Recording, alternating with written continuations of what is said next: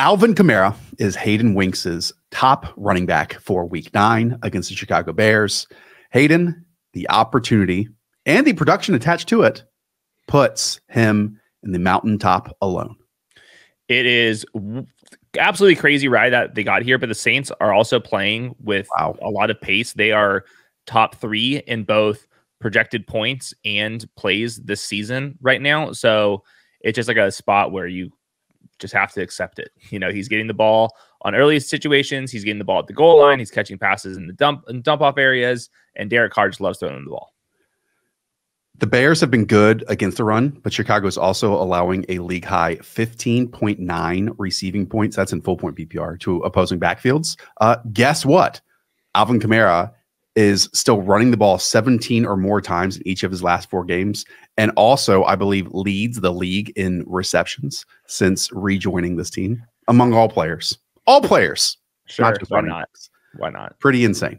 And we should mention that part of the reason that Alvin Kamara is on bye, the likes of the Detroit Lions, the San Francisco 49ers, the Jacksonville Jaguars, and yes, the Jaleel McLaughlin-led Denver Broncos are also on bye weeks as well. We will cover the next, 32 running backs today in these rankings. And just for you, our beloved audience, at some point during this video, we'll also give away 5 hats. So be on the lookout. Be on the lookout for that. Okay, let's continue on over into tier 2. And that brings us to Saquon Barkley against the Las Vegas Raiders. The Raiders have allowed 152.6 yards from scrimmage per game to opposing backfields, Hayden. That's 30th in the NFL. It's been really bad. Rhamondre, Deonta Foreman, and then Jahmyr Gibbs on Monday Night Football all posted at least 15 half PPR points. Saquon's coming off a 40-touch game. Things will not be that drastic this week because it does sound like Daniel Jones is going to be back. Potentially both offensive tackles are back in this game too, but it's not just that Jahmyr Gibbs ran all over this Raiders defense. They also were on the field for 81 plays on the road on Monday Night Football. Obviously, they're back at home in this situation, but I do think that this Raiders defense was getting really ran on. I do think that Saquon Barkley remains the focal point of this Giants offense. Yeah, I mean, I think that's an understatement. Over the last 3 games, 28, 24, and 39 touches for Saquon Barkley. So yes, I would call him the focal point too. And no Darren Waller on top of it. Yeah, imagine that, Josh. Imagine no Darren Waller in our lives. Okay. The next running back is Austin Ekeler against the New York Jets. Hayden, we opened the season with Kellen Moore running the crap out of the football. And really over the last few weeks, especially when Austin Ekeler was absent, but even since he has returned, this team has not been able to successfully run the football again. They have not, and the Jets front line is obviously very good. I will say this Jets defense is 4th in running back receptions allowed, which obviously Austin Ekeler will benefit from. The team total for the Chargers is lower than it typically is, only at 22.25 points because they are in New York this week. But I know it's been really up and down the season, I think mostly due to injury. He at least has in his 4 healthiest games 17 expected half PPR points. So he's a locked in top 5 running back. I think there's a chance that he could finish as the RB1 overall this week. I was about to say the exact same thing. There aren't many players on this list that, in my mind, have an avenue of finishing the week as running back 1 overall. Without the bye weeks, Austin Ekeler, and even without them, always has a chance of finishing as the running back 1 overall. Okay, Raheem Mostert. Let's go back to the well, Hayden. This is in Germany, 9:30 a.m. Sunday morning. For you, 6:30 a.m. You're not going to get up and watch this against the Kansas City Chiefs. I will say, the Chiefs have allowed 120 and 118 rushing yards to the Chargers and Broncos backfields over the last 2 weeks after keeping every other backfield below 100 yards since the season opener. To me, that outlines a real bounce back spot for Raheem Mostert, just from a pure yardage perspective. You call it bounce back spot. I call it eruption spot for the Dolphins on the ground. We always talk about the Chiefs defense is very good, and I still believe it is very good, but for opposing running backs, they do actually move the ball on them. The Chiefs have allowed the 2nd most EPA per carry, 4.6 yards per carry to running backs. Typically, teams just can't get positive game scripts, so those running backs get out of the picture. Well, obviously with the Dolphins, we don't have to worry about that as often. So it's not been like the sexiest games recently for Raheem Mostert, but as a reminder, 3 weeks ago, he was finishing as like the RB1 overall. So just because he's had 2 somewhat down weeks where he's only averaging 16.3 half PPR points without Achane in the lineup. Do not forget what Raheem is capable of doing. Hopefully he gets full practices in. He's been on the injury report a little bit recently. Yeah, and maybe that was part of why he only handled 48% of Miami's backfield touches. That's been his lowest rate since week 4. And just to put a few other numbers to this, he has had fewer than 80 total yards now in 4 of his past 5 games, but still he has 12 touchdowns on the season. Those help. Those absolutely help. And Teron Armstead's back at practice. There we go. Big sirens. Josh Jacobs, you're running back 5. This is against the New York Giants. The Giants have allowed just 85 rushing yards on 33 carries to the Commanders' backfields and the Jets' backfield in the last 2 weeks. But mind you, Breece Hall also scored a 50-yard touchdown out of the backfield as well. Yeah, I think that we'll be fine with Josh Jacobs. He has 22% target share on 51 Aidan O'Connell dropbacks. And sometimes you'll just watch O'Connell and he immediately just finds the check down. And obviously Josh Jacobs will benefit from that. I think eventually they might get Zamir White moving, but I think that they're going to actually try to get Josh Jacobs comfortable with Aidan O'Connell, the rookie, very inexperienced player. And the Giants did just trade away Leonard Williams this week. So that's obviously one of the better defensive tackles in the league. So RB5 usage, and last week, at least for one drive, Josh Jacobs looked really well. I think they're going to try to just make Jacobs the focal point. Devontae Adams first read targets, and then Josh Jacobs catching dump offs. And I think in a week with a bunch of star running backs on bye, I view Josh Jacobs as a top 5 option. Yeah, you and consensus rankings are pretty much aligned this week on many names. I think it's difficult not to be in a week like this, but they do have him as running back 8. And again, he is your running back 5. Did you look at how many targets he had in Aidan O'Connell's lone start this season? It was like 8 or 9. I remember it was just like it was 11. Jeez. Yeah, it's 22% targets on 51 dropbacks. So that, to me, that's not shocking either, just knowing Aidan O'Connell's game. Totally. So I am worried about the Raiders long-term and obviously in this game, but I'm not worried that they're going to get like Zamir White going in this contest. Maybe in week 17, 18, sure. But right now they need to protect Aidan O'Connell. Okay. Breece Hall's up next. Breece Hall against this Los Angeles Chargers defense. What we are seeing from Breece Hall is the same electricity, and the reason why I wanted to draft him. I think many people thought like this would be the time for him to ramp up about halfway through the season, and then boom, we can go from there. But he and Garrett Wilson are this entire offense, and they are just trying to get to December and January for Aaron Rodgers to come back. And it feels like on a weekly basis right now, we are getting one big Breece Hall play, and one big Breece Hall play equals a top 10 scoring week. It has, and he has been the RB11 in usage too, so it's not just the big plays. He is getting fairly involved. I will say Chargers defense, we have picked fun at them, but they are only allowing 3.6 yards per carry to opposing running backs, so they have tightened up there, and Breece Hall could be down to like his third string center. They're obviously missing Elijah Vera Tucker. There's been lots of injuries for Breece Hall. He's made the most of it, but Zach Wilson's also coming off his one of his worst games. So I like Breece Hall's chances of a long play, but everything literally is working against him. But he's so good. He's kind of like early career Saquon Barkley in some ways, where he's getting all that volume that you're talking about, but he has that one play in him every single game to take it to the house and change his fantasy day. It just might happen in the first quarter, it might happen in the third quarter, it might happen in the fourth quarter, but it's inevitable.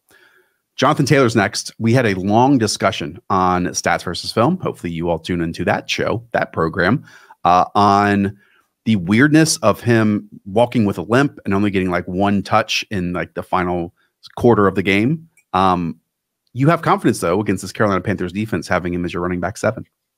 Pending injury reports. We're recording Wednesday before we get any of those. Assuming that he's getting in full practice this week, I do like Jonathan Taylor's chances of having a big game. First of all, the Colts offense is playing with a lot of pace. We talked about that basically every single show this week. Because of matchups, they're actually projected for top 10 points on the week. So I'm hoping that the Jonathan Taylor interesting usage last week was because he was slightly banged up. Hopefully he's ready to go. But I even have Zach Moss ranked inside my top 24 because this Colts offense has been really fun over the last month of the season, or the last 3 games.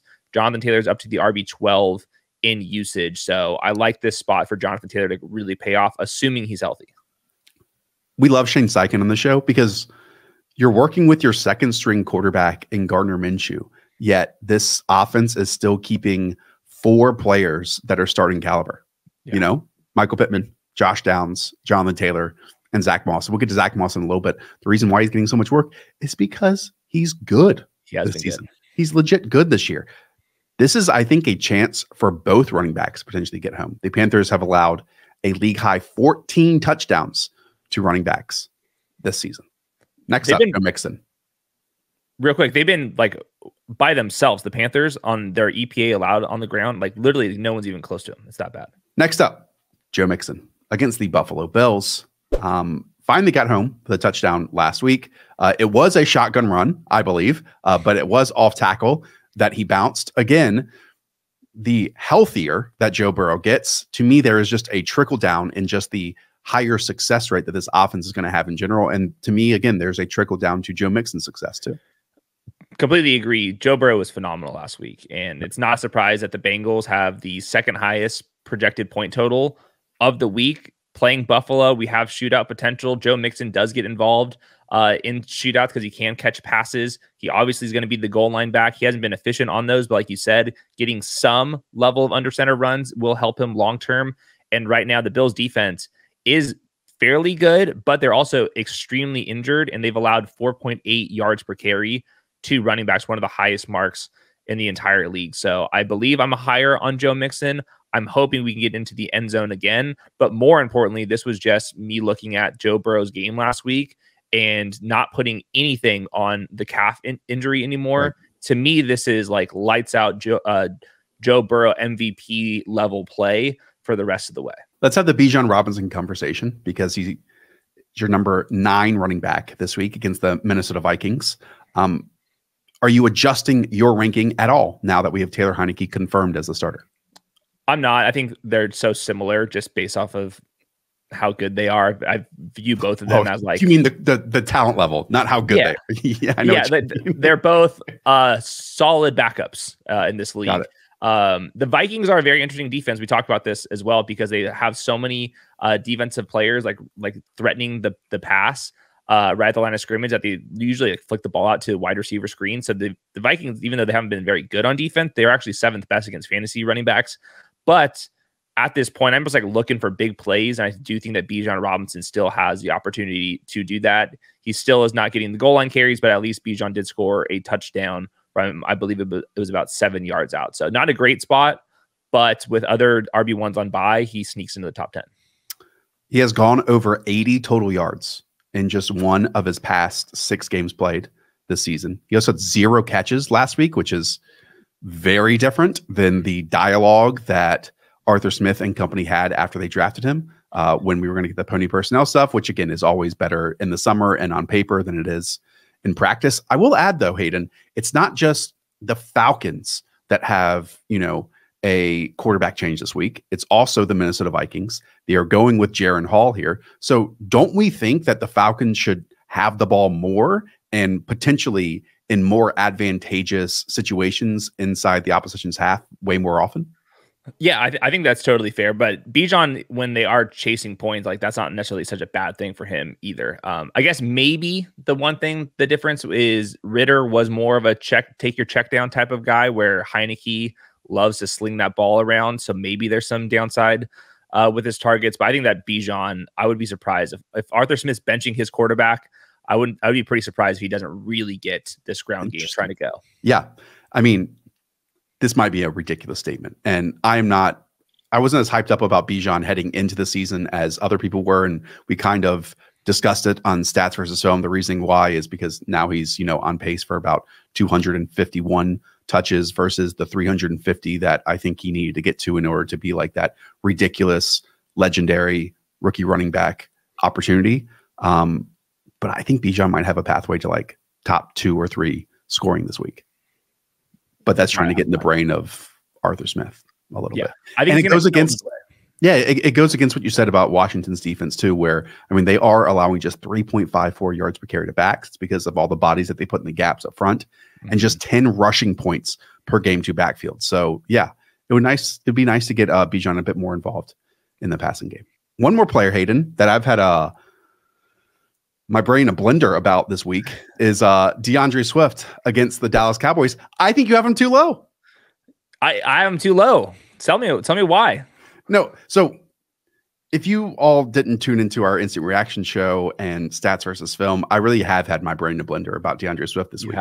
I mean, I'm like talking myself one way or another, and I think I figured it out. I stayed up last night just thinking about DeAndre Swift. My point is, actually, I'm impressed with how successful he has been this season without having really explosive runs.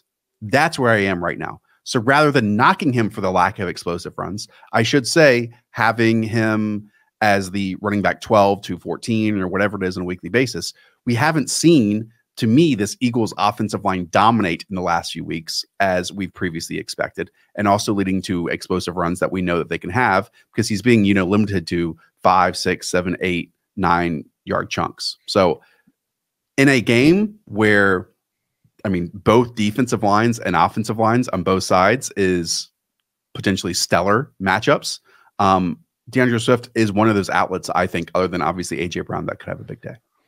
Dallas is only allowed 3.6 yards per carry, but DeAndre Swift is like basically averaging 3.6 yards before contact as well. So to me, the rushing lanes have been there. He has been not that good to me on tape either. Does get tripped up quite a lot, but you do have to trust this Eagles team. The Eagles team total is down where they typically are, but like you said, in like the 6 or 7 games he's been with Kenny Gainwell as like the starter, he's averaging 16 expected half PPR points. So he's definitely an RB1 to me.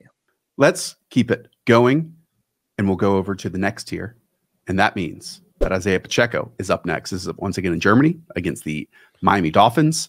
Isiah Pacheco has now had more than 64 yards in just one of his past 4 games. And Hayden, that is despite owning 70% of the backfield touches in 5 straight games. It was a season low for Isiah Pacheco last week in usage because they lost, and it was like a very decisive loss. This game should be closer, and the Chiefs, as usual, have the highest team total of the week here. So I'm just expecting things to normalize. Even though he doesn't get all of the yards always, he does have some of the highest touchdown odds of the week. So this is just hoping that he gets a touchdown in this format, because the next couple names are also hit and miss when it comes to catching passes or having a bunch of yardage as well. But those teams are not projected to score 26 points this week. I was searching for this during our DeAndre Swift conversation. As you can see, his yards before contact is at about 2.4 yards. Is from Chris Wecht on Twitter. And Isiah Pacheco is kind of like right here on the average of everything. So it's interesting to see a bunch of these names pop up and like where they deliver in terms of creating yards on their own versus the yards created for them. Next up, that is Tony Pollard against the Philadelphia Eagles. The opposite end of this, Hayden, the opportunity would dictate that Tony Pollard should be higher on this ranking. But as we have discussed, the explosiveness has been a bit sapped from Tony Pollard so far this season. Right. He's the RB18 on RB7 usage this season. Oof. That's really bad. It's like almost, it's shocking completely. He's only had one game. Next Gen Stats every single week has the top 20 ball carriers when it comes to just miles per hour. He's only hit that unit once on the entire season. He was doing that every single week. I feel like everyone or every single one of his explosive plays last year hit 21 miles per hour at least. He's reached 20 miles an hour just once with the ball in his hands this season. So, and it was that play where he got slingshotted after catching that ball and over the middle of the field. And obviously, when you're going against the Eagles defense, things get much tougher. To me, it's been a new system using a lot more gap runs, a lot more north style rushing, which we can debate if that necessarily fits Tony Pollard's playing style. The offensive line has been beat up, but I think at some point you just have to say, prove it to me a little bit here. So I'm kind of middling the production with the usage. And the Cowboys offense looked pretty damn good last week with Dak Prescott. Obviously, just a terrible matchup going against the aliens on the Eagles defensive line. Your running back 13 is Gus Edwards against the Seattle Seahawks. Over the past 3 weeks, Gus Edwards has owned 53 backfield touches compared to Justice Hill's 24. We just talked about the Philadelphia Eagles defense, the Dallas Cowboys defense. I mean, the Seahawks are actually allowing a league low 3.13 yards per carry to opposing running backs. So the consensus rankings running back 17 You have him as running back 13, and we do it all over again. And that defense did just add Leonard Williams, who is expected to play as well. So matchup wise, like if you're looking at like the per play basis, not that great, but Gus Edwards should have positive game script. The Ravens are 6-point favorites. They have a 24.5 team total. That's top 5 on the week. Over the last 3 games, he's averaging 15 expected half PPR points because getting all those goal line carries. To me, he looks good. The offense in general for Baltimore the last couple of weeks has looked rock solid. So we'll get to the next names on this list. And to me, they're extremely similar, except Gus's team I know is very good. The next teams I'm less sold on.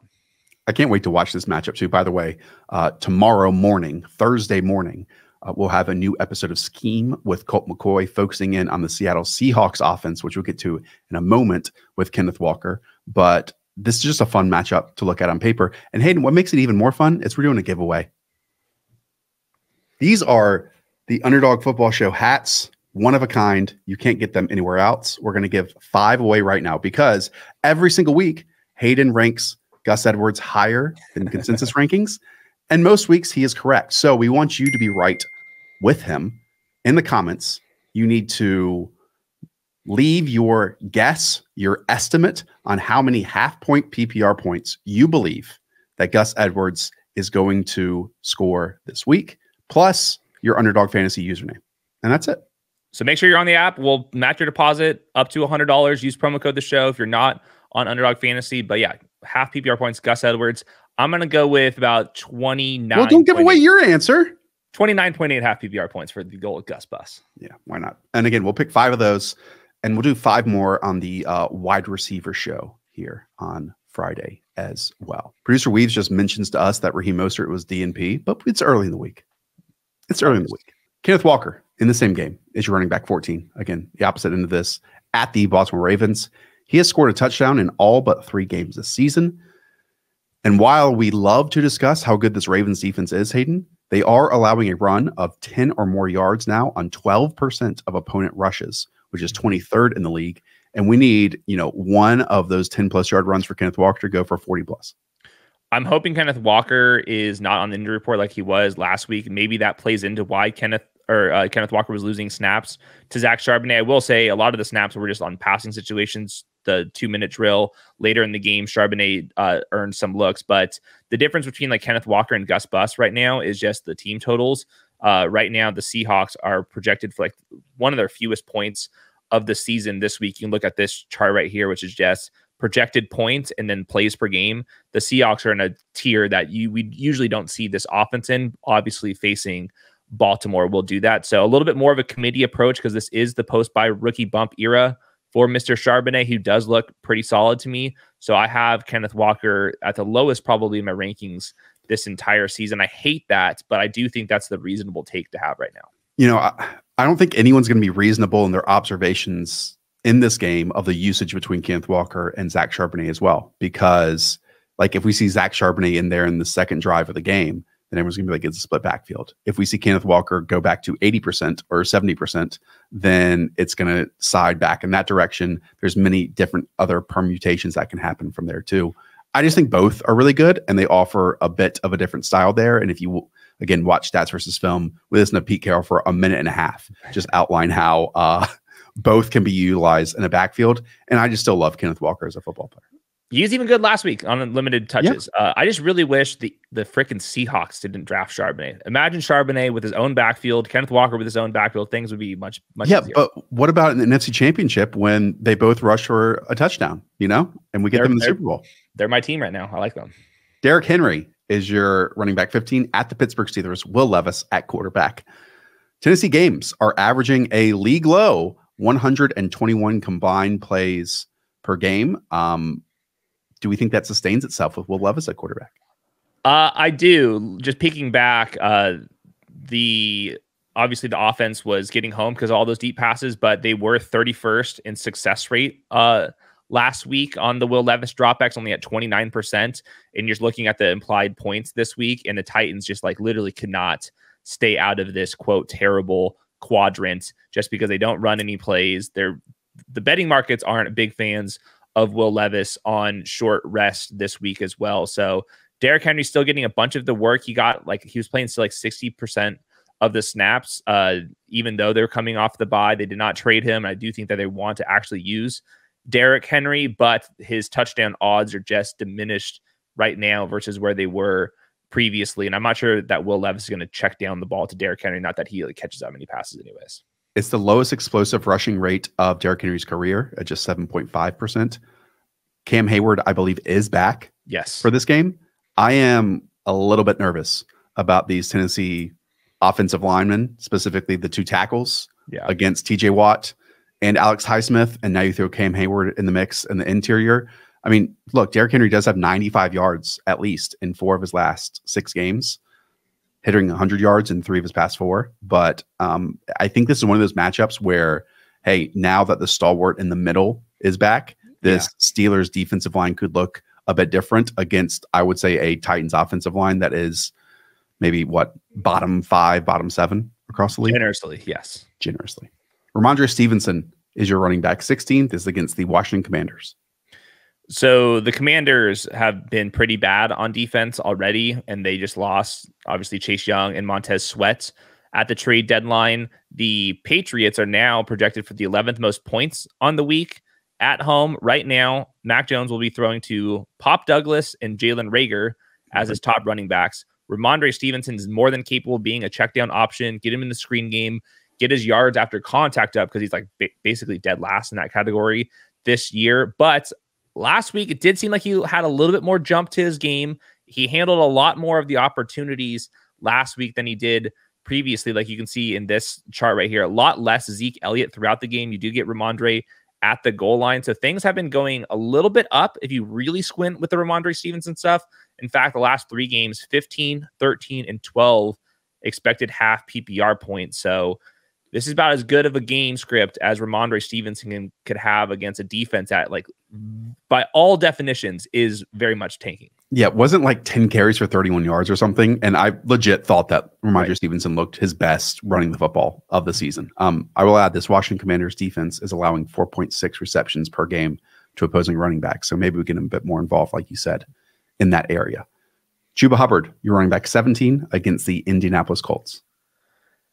Did it work? Not really, but Chuba did have the start, the goal line opportunities, and finish the game off, and the 2-minute situation as well.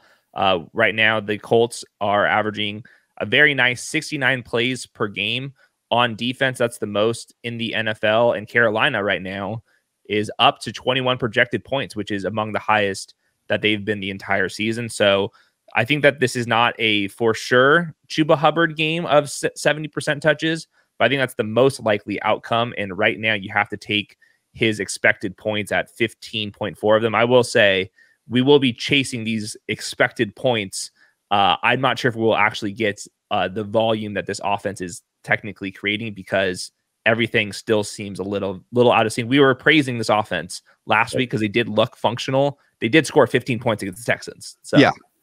And wide receivers were still slow. Chuba Hubbard missed a couple pass pro reps, to be honest with you. Right guard, Austin Corbett being back did help, but then you still have Calvin Throckmorton starting at left guard, and Ike Ekwonu has regressed mightily. What happened there with Ike?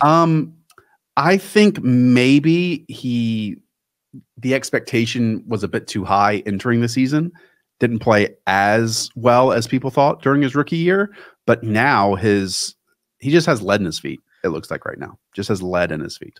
But wait, that's shocking because he is a good athlete. Yeah, it's weird. Yeah, very weird. I don't know. I am no offensive line expert, other than to say that when you wind up on the floor and giving up 2 yards of separation to opposing pass rushers, yeah, it's not a good thing. Yeah, when it looks bad, right? Aaron Jones, the Packers against the Los Angeles Rams. We haven't gotten any indication that Aaron Jones is back to 100% full health or 100% full usage. Yeah, he said he was feeling better, but then the results were 51% snaps, lost both the goal line reps to AJ Dillon last week, only had 11.6 expected half PPR points. So I need to see full practices. And even then, do you trust this Packers offense? I'm not sure I do. And I think with this season more or less completely dusted at this point, they were sellers at the trade deadline with Rasul Douglas. I'm not sure if like they're like hoping to get Aaron Jones 20 touches the rest of the year. I feel like they're slow playing this thing because he's an older back that's come off of multiple setbacks with a lingering hamstring injury. So this is just hoping that he's healthy and that he can take off because we've seen it before, but it's not my favorite Aaron Jones spot either. Yeah, didn't he have to take like a big cap restructure this offseason to stick with this team? Yeah, I mean, he just has basically void years the rest of the way. Right. That's rough. And to your point about this team slow playing it, they have scored a touchdown on just 2 of 38 drives in the first half of the season. 5.3% of their drives have ended in touchdowns in the first half. So that is starting slow. Running back 19 is Rachaad White.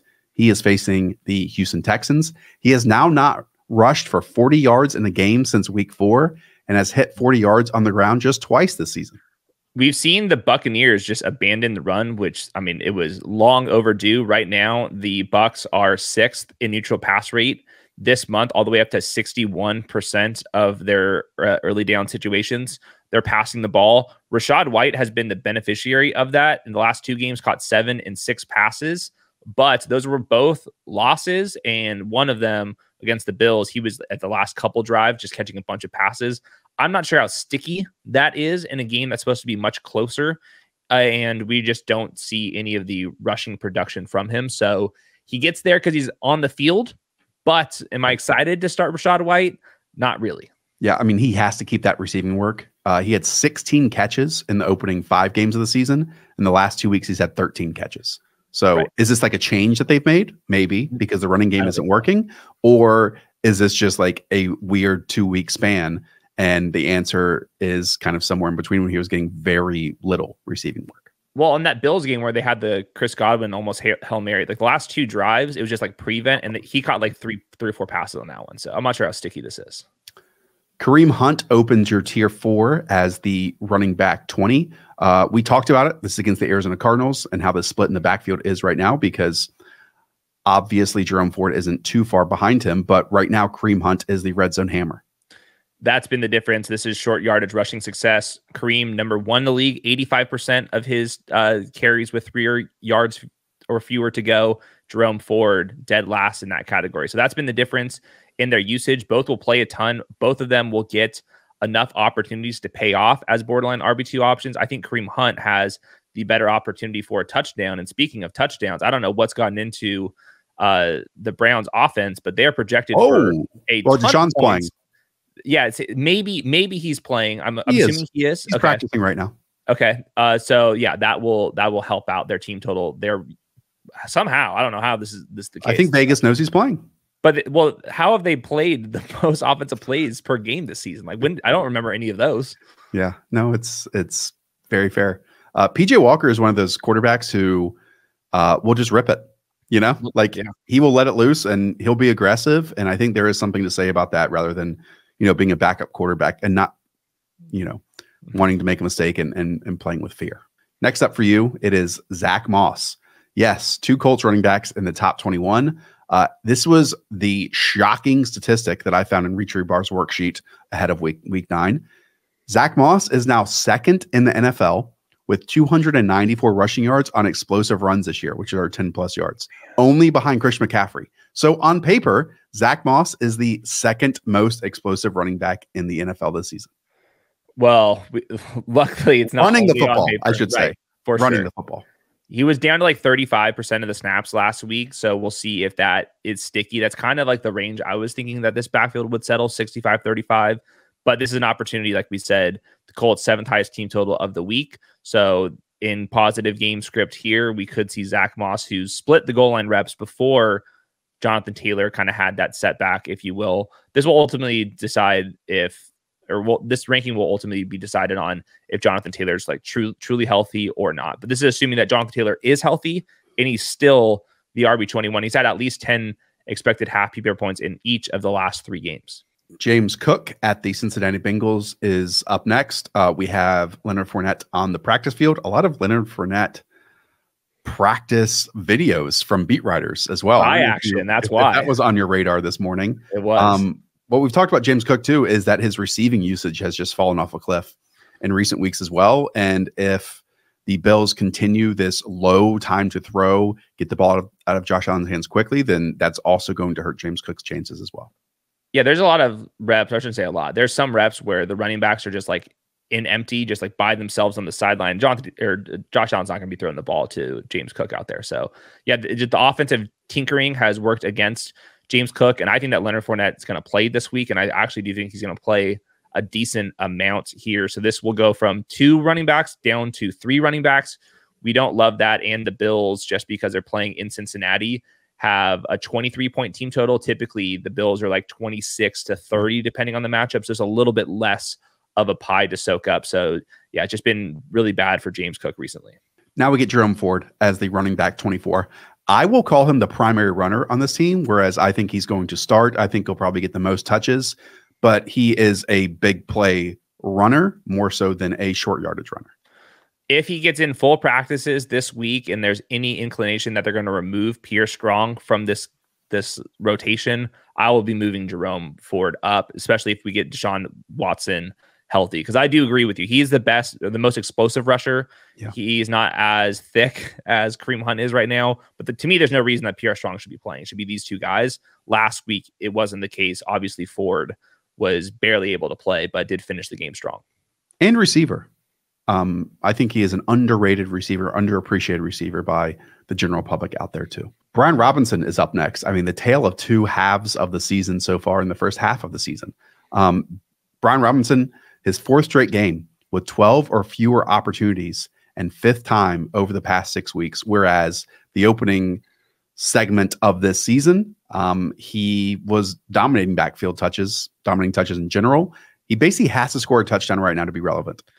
Yeah, in my notes, I have this is the touchdown prayer range. If these guys aren't scoring touchdowns, you're walking away with 4 or 5 fantasy points. So maybe he does it against the Patriots. He hasn't had 10 expected half PPR points since week 4, like you mentioned, and that's because the Commanders right now are 3rd in neutral pass rate this month. They've just stopped giving B-Rob the rock. There's been games where Chris Rodriguez has popped in there to make this a 3-back committee, and with Washington's defense being sellers at the trade deadline, that's going to even make it harder for Brian Robinson to get positive game scripts. So, and he has to have it. Yeah, he has to have it or get a goal line opportunity. Right.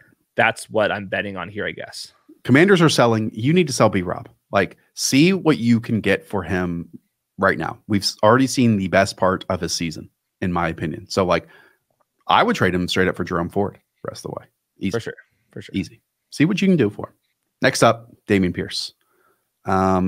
We had a touchdown last week. Then we didn't. And then we had an Andrew Beck rushing touchdown. Then we had a CJ Stroud rushing touchdown. This is the same situation as Brian Robinson. It's definitely a committee backfield. At least Dameon gets the rock at the goal line when Andrew Beck allows it. We will see if that is the case, but at least the Texans offense to me is always somewhat watchable. They do need to stop running the ball as much. I think that would actually get Dameon Pierce to the goal line more often because they have been so ineffective rushing between the tackles right now. So he's the RB28 in usage. I'm RB25 in my rankings with some teams on buys. Hopefully he actually scores a touchdown. I'm just not banking on it. Yeah, I've seen some places where Devin Singletary is ranked above him. Your note that Dameon Pierce did play all 5 snaps inside the 5-yard line compared to Devin Singletary, you know? Yeah. That's too cute putting Devin Singletary above. I mean, and that's a pretty significant difference between the two. Okay. Najee Harris is even after Dameon Pierce, and I think for good reason. He has, though, reached 60% of the backfield opportunities in just 2 of 7 games so far. And lately, in his last 35 carries, that has equaled just 103 yards.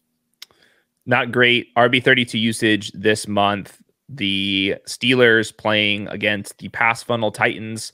Only thing you can kind of drum up is sometimes the Titans offense is so bad that teams can just run the ball out in the later part of the games against them. So maybe we get that with Najee. He still is the goal line back. So it's the same situation as B-Rob and Dameon Pierce, committee members on iffy teams, not creating explosive plays. Who's scoring a touchdown? I don't know. You tell me. The graveyard continues with Alexander Mattison. He did have 17 touches last week compared to Cam Akers' 10. But as we talked about, Jaron Hall is now at quarterback. We already know that Alexander Mattison has not been an efficient player inside of the 10-yard line this year. And it would be very difficult for the Vikings to get inside the 10-yard line as frequently as they were previously. Second fewest projected points as a team this week. So really tough spot for Alexander Mattison. They were rotating drives early in the game. Then they went hot hand approach with Alexander Mattison, but that still does scare me that like if Cam Akers has a good run early in the first half, then like all those stats where he gets 17 touches are out the window. So this is a rug pull situation waiting to happen with Jaren Hall. And Atlanta has not allowed a rushing touchdown to a running back so far this season. They did just lose Grady Jarrett, though.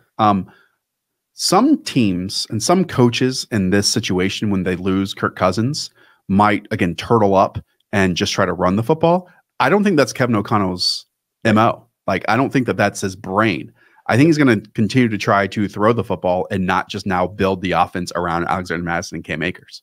Bubble screens, tunnel screens to Jordan Addison, TJ Hawkins, and checkdowns. We're going to get a whole bunch of that stuff, I think. And hopefully by a week or two, we also get, Joshua Dobbs at quarterback, which, again, stabilize it a little bit, but not to the level that Kirk Cousins was playing at, obviously. One more in this tier, and that is Darrell Henderson, another totally split backfield. And now one that probably doesn't have Matthew Stafford this week. No, I'm not expecting it. So the backfield was split. Darrell Henderson's the more trusted back on passing situations. The Green Bay defense has been really bad on the ground as usual. Royce Freeman got the goal line opportunity last week, but I would rather just catch some checkdowns in this kind of matchup than try to bank on a rushing touchdown. And at least Hendo got the goal line opportunity 2 weeks ago. So very tough spot here. I do wonder if it is a backup quarterback and Matthew Stafford skips out this game, if Henderson catches 3 or 4 screens. And at this point on this bye weeks, with these quarterbacks playing on the week, you will take your 3 or 4 receptions and walk out of there with your 7 points, whether you like it or not. And we don't know how long Kyren Williams' injury is, but is this going to be the third game that he's on the sideline? Then they have a bye, and then it's one more game after that? Yeah, I think we're a couple weeks out. So, but maybe Stafford's thumb heals at the same time Kyren comes back. Hendo looks slow. Oh, yeah, of course. Of course. Let's get some Myles Gaskin out there. I'm serious. Let's get some Myles Gaskin out there. He at least has some juice in comparison to these guys. Shock the world, Sean McVay. Shock the world. We'll finish this out just with the 29-plus crowd. That is Imari DiMercato, who 2 weeks ago, everyone expected him to get huge usage. He didn't.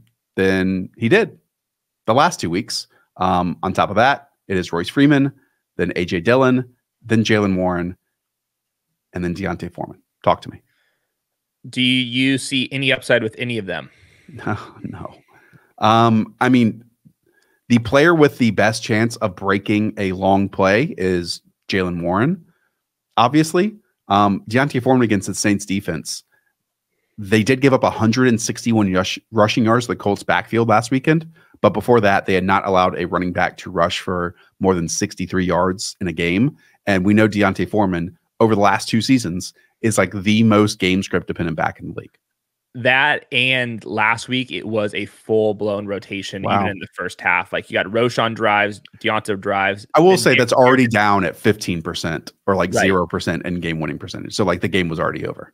For sure. But Darrington Evans also finishes the game. He gets a goal line opportunity late in the game. And it wasn't like that D'Onta Foreman wasn't not playing. Like he was playing up until the fourth quarter. It's just a really bad situation. At least with Imari DiMercato, he was getting like all the opportunity early in the game.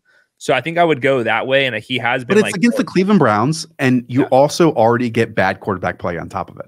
Right. But I do think Imari could catch some dump off passes from Clayton Tune in ways that D'Onta Foreman is not going to get there. So yeah, it's a tough situation. I am with you. Jalen Warren is probably the best player of this grouping right here. If you wanted to fire him up on Thursday night, but this is a really tough range.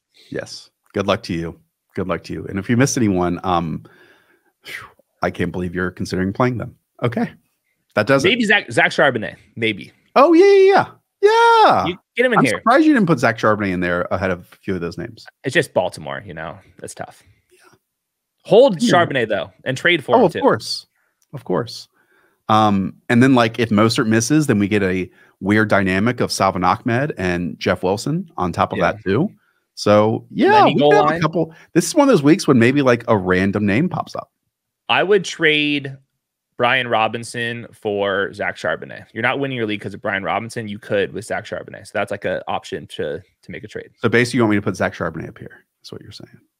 Take a shot. I truly hope that someone just skipped to the end of the video. Oh, of course. Just to see the end of the rankings. And they're like, what the hell is Zach Charbonnet up there? So we're going to get at least one of those comments, and I'm going to love it. There it is. There's Hayden's top 35 running back rankings. Okay. Go win a hat from me. Yeah. Again, the hat, Gus Edwards, your prediction, half-point PPR points. Leave it in the comment down below, along with your Underdog Fantasy username, and we'll find the 5 closest and send you hats. Bang. Bang. You can be a Brooklyn dad, just like us. All right. For Producer Waves, for Hayden, we'll be back tomorrow. Up the Villa. Talk to y'all soon. See ya.